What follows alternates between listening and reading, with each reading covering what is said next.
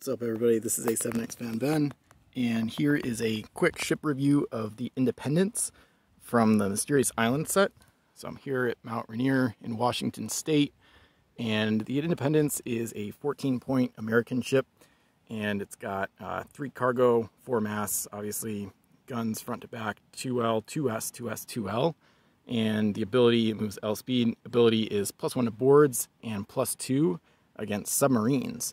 So it's got really cool artwork too. So it's not like one of the best American ships in the game. I kind of think of it as like a 4-master that's kind of best as like a numbers gunship type thing. Not a ton of cargo, not the best speed.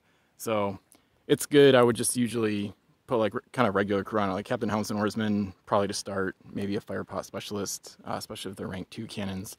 For name crew, you could try something like Commodore Peregrine Stern from Savage Shores, who gives Captain extra action and +1 to boards for 9 points.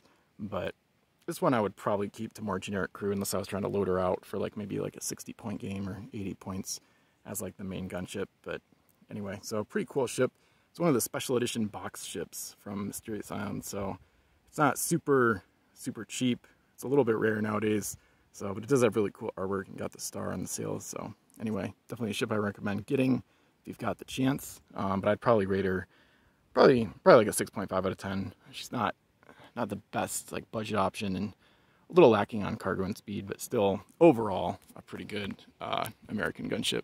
So thanks for checking out the video. Like, subscribe, comment, and tell me what other kind of videos you want to see. And what would you rate the Independence? That's the question of the day. What would you rate her out of 10?